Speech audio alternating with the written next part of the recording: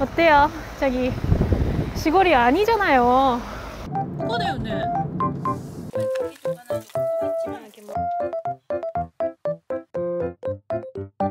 お母さんがさ、さっきじいちゃんにも言ってたけどさ、韓国人と結婚するって急に言ったからどうだった？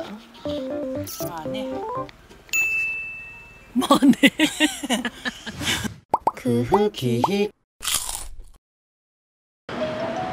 しぶりの地下鉄です。新幹線で実家に帰ります。めっちゃ急いでる。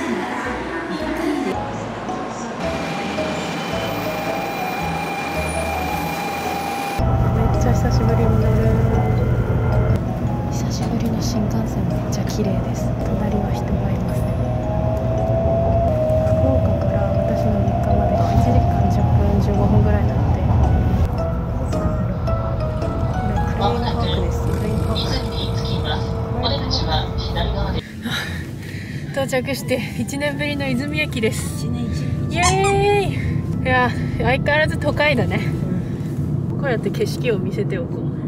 お母さんも思ったんだけど、見る景色がなかった。綺麗じゃん。ナビで見たら島ですね。長島というのは鹿児島のチェジュ島のようなところです。アンニョンハセヨ。アンニョンハセヨ。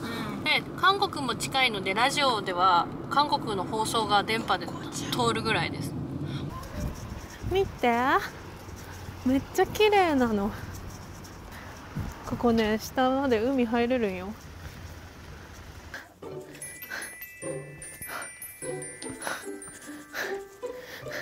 墓です。墓です。これうちの家族のマークです。もう取れちゃってるね、色が。なんかいつめっちゃ昔からいる先祖が。これなんか何百年も前の昔の私たちの家族たちです。すごくない？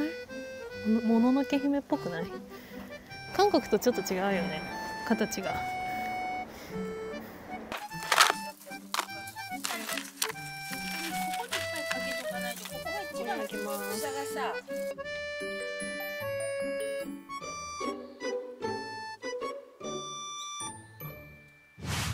空気。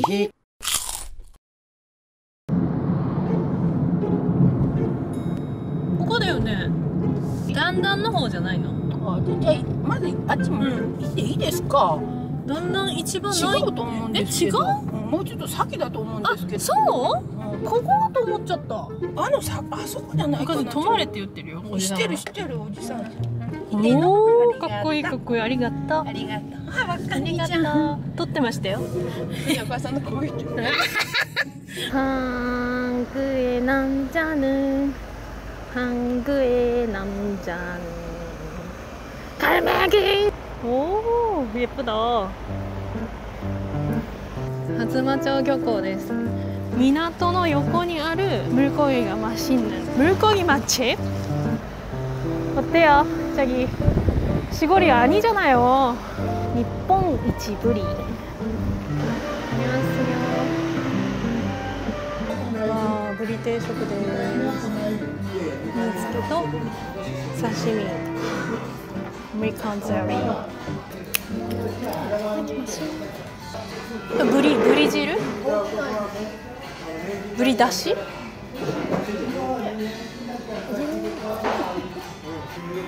あれピントがない。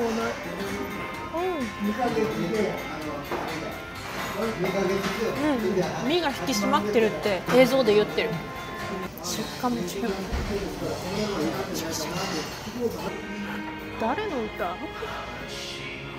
芋焼酎だって。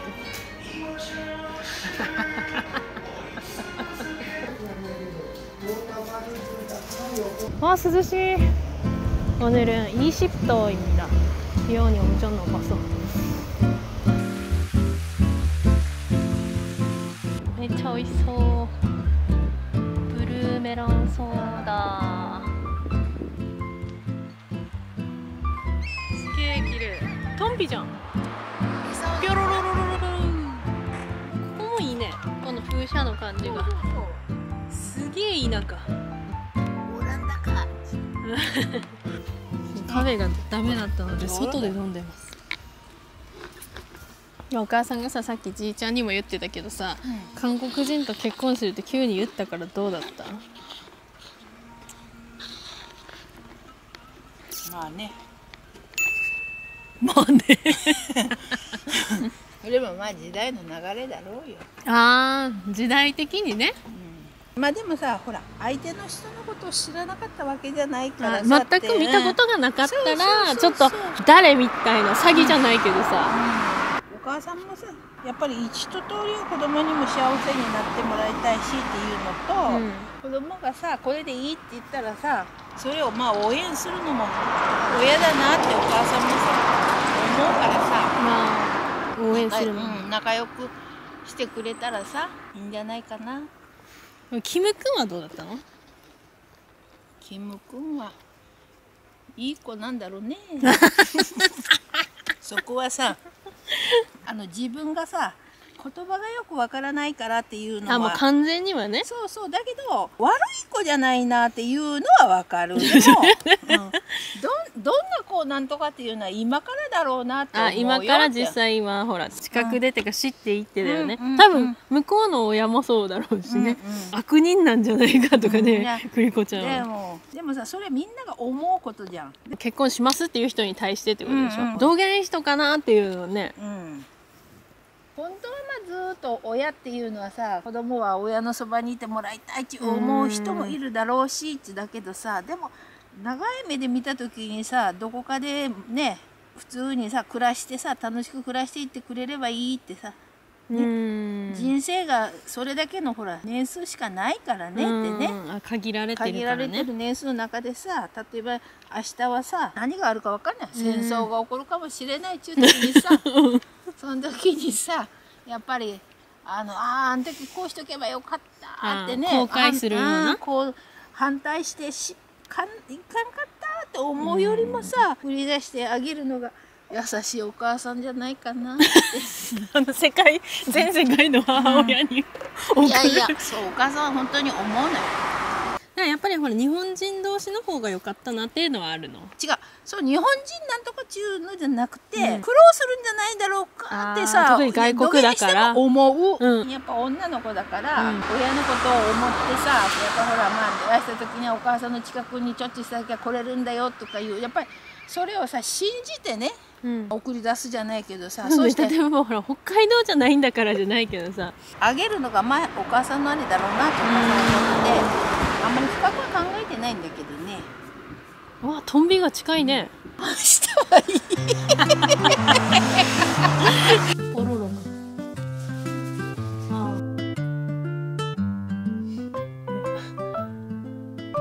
いつ使う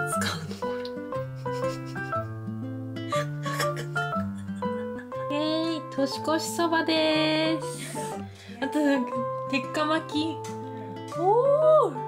いただきます。いつも焦げて食うとったら、それでこれおろしとったら、これでこけやごとしてさ、ここね焦げてこれ全然気にしなくていいの。自分がさ、うめえ。とろろ昆布、とろろ昆布。なぜ昆布は体にいいのか。もうつけなきゃもうよかった。ほら、広田村の北海道土産だったので、それでこれで美味しいよ。おぼろ昆布よね、とろろ昆布やんか。これいっぱい入れて食べなさい。もう終わっていいから。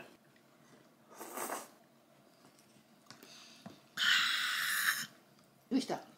うまかって思う。びっくりした。ごめんね、薄味だけどね。薄味が一番。これは鉄火巻きはもうそのまま食べていいんでしょう。忘れてた。単純の小獣とみたいな。醤油がないんでしょう。めっちゃこんな風に言うみたいな。